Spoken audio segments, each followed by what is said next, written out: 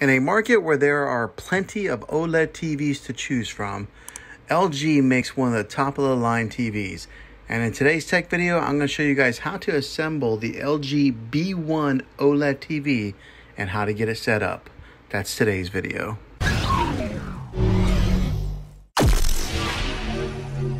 So this is what the back side of it looks like. It's just laying face down. Here's another good look at just how thin this TV is from there to there. But this is where all the brains of the TV are. The ports on the back, you get a USB 1 right here, but also there's a USB 2 and 3. So you get 3 different USB in ports. When it comes to the HDMI ports, that's what a lot of us will utilize. Right here is HDMI 1. There is your eARC HDMI, so if you are a gamer, that's where you're going to want to plug into right there. It's got a third HDMI hookup there, and then right there is a fourth HDMI. Also, it's got a spot for you to hook up your antenna if you're still doing that. Right there's your LAN port to hook up your Ethernet cable, a digital optical out, and then right here are an audio to hook up like some, it looks like it shows a picture of headphones. Here's a SBC only, so I don't know that I'll utilize those, but that's what the back looks like there. Over here on this side is the power cable that is attached. Right there is the back portion plate where you mount the back portion. You get your Magic remote here. That's really popular when it comes to the LG models because it's got the pointer and a scroll wheel. You get your screws to mount the plate on. The name brand of the batteries is called Bexel. Okay, to put the base on, what you do is you'll get this thing set right in there like so. Let me give you a good look at this Magic remote here. The preset buttons that they've already got pre-installed is Netflix, Disney Plus. Right there brings up like your LG menu. It's got an Amazon Alexa button, LG channels, and then Prime videos. I just set off my Alexa device talking about it. Also, it's got your home button, mute button, microphone so you can talk into it. This is the profile of the remote. I mean, it's contoured so that way you can put so it holds really nice in your hand, your fingers underneath like that. But okay, once you have the back base on, in order to keep it stabilized, you got to put on the metal plate.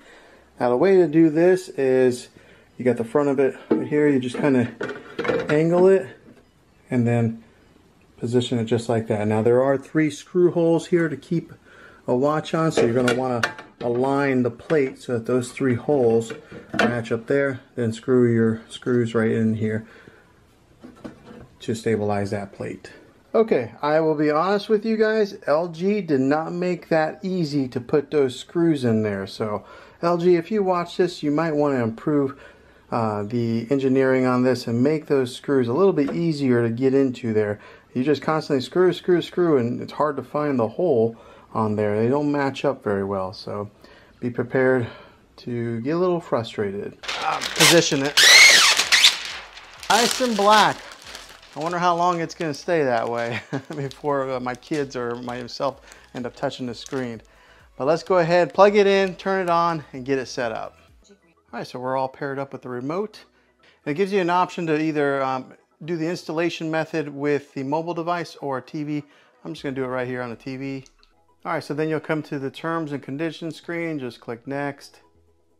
I went ahead and select all. I mean, who actually reads all those terms and conditions? And then click more.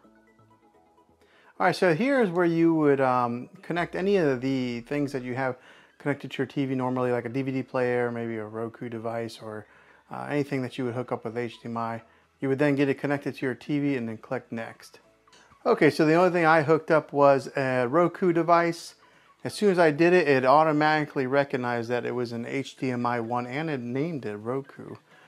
So if you are hooking up like a PlayStation or Xbox, you would then hook that up now. And it looks like my Magic Wand just got recognized on here. Alright, so if you do have a TV antenna, you can get it hooked up right here, and when you hook it up through your coax cable. I do not have it, so I'm just going to go ahead and click next. Alright, so if you don't have a TV, or if you don't have any kind of cable or antenna hookup, you just go, I don't have TV service, and then you click next there. You enter in your zip code. Why? I don't know why, but they ask for it.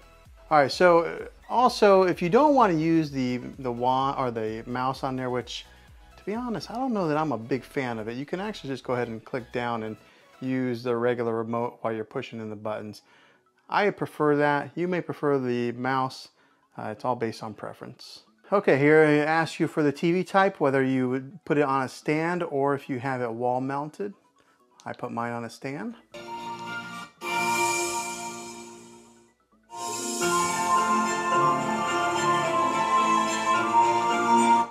Okay, so you can see the sound difference there when you let the artificial intelligence take control there on the sound in the picture. It boosted the sound whenever I let it do the sound. I didn't really tell a difference on the picture quite yet. Okay, so if you have an LG account, this is where you would then sign in here. If you don't, you would then create one. Okay, next up, you'll come to this screen here. If you're wanting to install Prime Video or Sling, I'm not sure why LG only includes these right off the bat. Maybe they have some type of contracts with these two companies, but this is where you would sign into your Prime Video account and get it set up. Or if you have Sling, you would sign in here and then it would do app installation. Okay, since I have Prime Video, install the Prime Video app. I don't have Sling. Went ahead and put it in there and it's giving me the option to launch it or close. I'm gonna go ahead and close so I can move on to the next step. This is what your main menu looks like. Again, the magic wand automatically comes on. But it does have, this is what the new web OS that LG is offering now has. So if you look on the bottom, this is your home dashboard, connection guide. This is Apple AirPlay, where you would then connect your iPhone or your iPad or maybe even a Mac to your TV. This is a live TV input. This is where I have my Roku device hooked up to HDMI 1. Optical, this is if you hook up a sound bar or something to it. And then here's your user guide. Over here on the app list, this is some of the apps that come pre-installed. Comes with Netflix. I installed the Prime Video. It does have Disney Plus, Hulu, Sling, YouTube, Apple TV, and then some of these other like default apps. This is where you would probably go to get it in your other apps installed.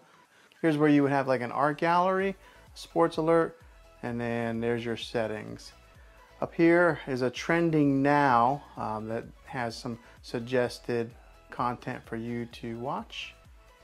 There's The Chosen, which I kind of recommend. That's a pretty good show. Here's Discovery Plus. I was kind of wondering if the LG did have Discovery Plus, but right there it is. And then you just keep on going, and these are the trending nows.